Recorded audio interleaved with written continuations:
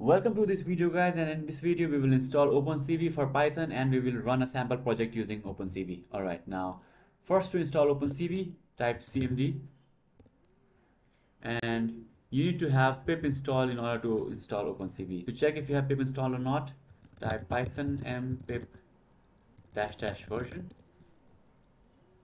and as you can see I have this version installed. If you don't see pip installed, check the first link in the description. It will show you how to install pip. After you have installed pip, you need to run this command: pip install OpenCV contrib python. Now this will install OpenCV and a lot of other packages. Now as you can see, pip is installed, and after pip is installed, let's try to create a new Python project. I'll create a new folder and I'll call it OpenCV project. Let's create a new file here.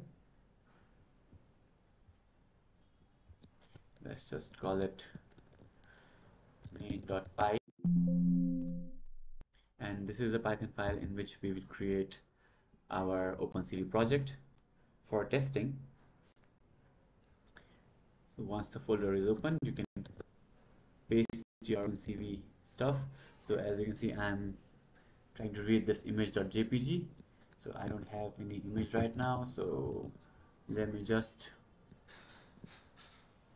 try to find an image for you. Let me just take a screenshot here. Okay, so I'll take this and copy it here. Let me rename this to image.png and see this here, and let's run this and let's see if this works or not. So I'll just run and click on run without debugging, and you can run this directly from the terminal. So to do that, you can just let me not try to run this from a terminal right now because it is already done. So as you can see, this image has been converted to grayscale using OpenCV. So that's how you can install OpenCV in Python. If you have any questions, let me know in the comments below.